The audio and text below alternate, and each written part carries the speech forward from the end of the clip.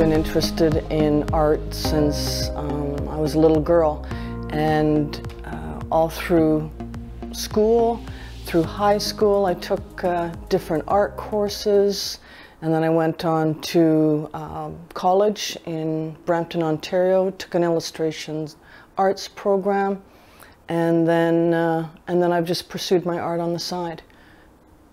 But it's yeah, it's my passion.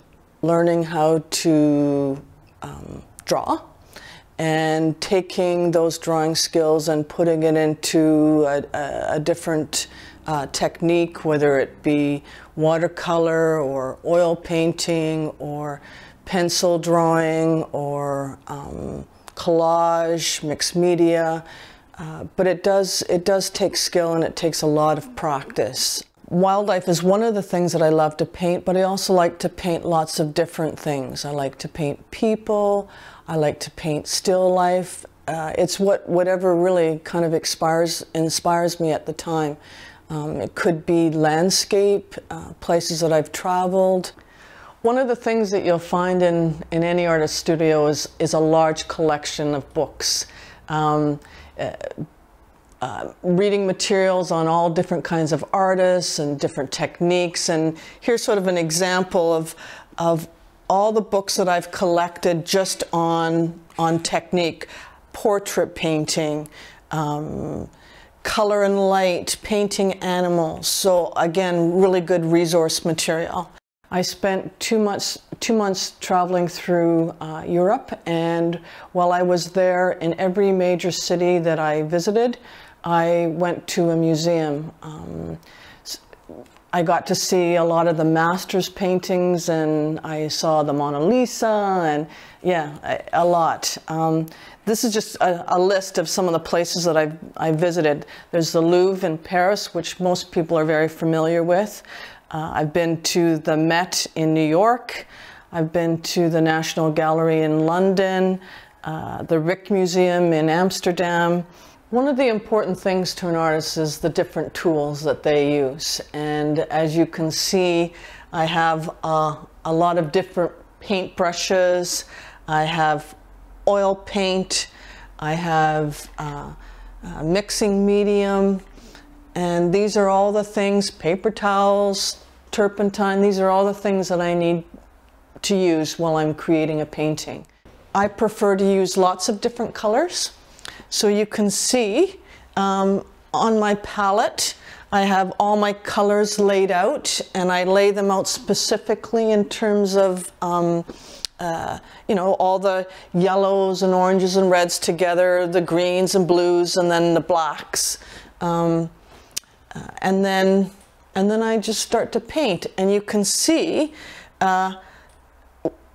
that these colors are all reflected in this painting. So you see a lot of color, you know, greens and yellows and blues and purples. And then in terms of the brushes, especially when you're painting on a large painting, you'll need different size brushes. So you'll use big brushes to cover large areas when you're blocking in big shapes.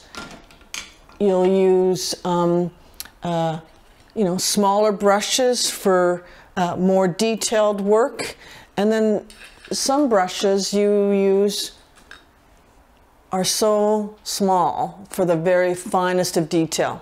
I belong to the Fort Langley Artists Group, and we meet monthly, and over the summer we open a small gallery in the historic train station in Fort Langley, and you know, we have people that come through and see our paintings, and it's a great opportunity to interact with the community and you know, talk to people about the work that they see and answer some of the questions they might have. One of the activities that we do is we ask people to vote on their favorite painting in the gallery, and kids really enjoy doing that. And what it does is it helps them to sort of take a longer look and focus on the work that they're seeing. And this is a painting that I just submitted in the last show that was called Poultry Affair, and this painting was chosen as first choice. So yeah, it's just fun. It's another interesting way to sort of explore new things by choosing a theme and painting something to it. It's really about you know, persevering and learning the skills, and there's been this long-standing myth that, you know, people have often said to me, it's like, oh, I could never be an artist, but that is so far from the truth. Anyone who has the passion can be an artist. The area that's probably most interesting to me is nature. I love to spend a lot of time in the forest. I love to hike, and so my intention is to develop a series of paintings that will capture the forest in my own sort of interpretation. And this is just an example of a painting that I'm in the process of doing that was taken in a swamp area. But I love all the colors of the forest. I love the colors in the water, and yeah. So that's my long-term goal, is to develop a personal style that has to do with nature.